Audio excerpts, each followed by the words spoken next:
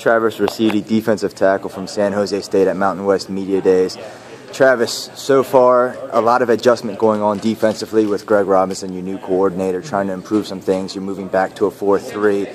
Over the offseason, how's the adjustment gone for you personally so far?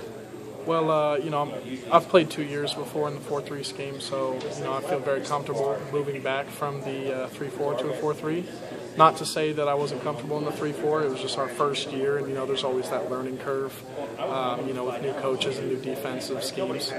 But I'm excited, and and it's an honor to play under Coach Robinson. I think that he brings a lot of positive energy and knowledge, and I think that we're going to have a great year at San Jose State. You mentioned you were a little overwhelmed when you first heard that Greg Robinson was going to be your new defensive coordinator. Yeah.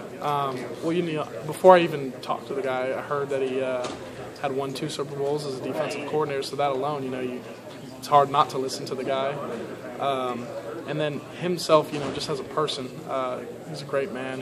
He'll give us all calls, when he's away recruiting and stuff, and always checks up on us. It's almost like a father-son relationship, and we've only known the guy for 3 months, so that says a lot about his character right there. The new scheme with the 4-3 is allowing you to kind of go back to the 3 technique where you were most productive throughout your San Jose State career. What's it like to go back to that, where you know that you don't have to think as much, you can just go out and produce on the field now?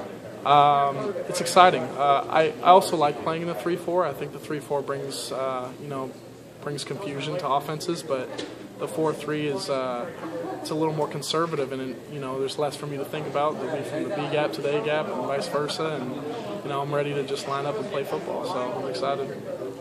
If you have an opportunity to come down to Mobile and participate in the Senior Bowl, what would that mean to you? That mean the world to me.